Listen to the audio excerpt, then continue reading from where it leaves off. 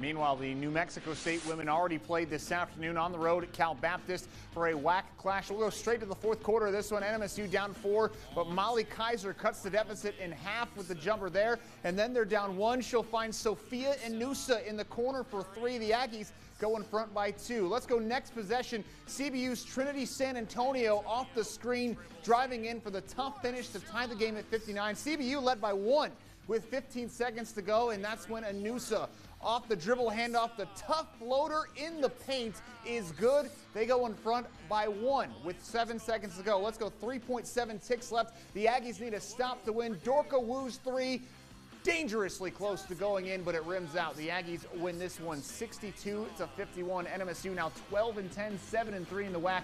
Tied for 3rd in the standings. They'll host Grand Canyon on Saturday at 4 p.m.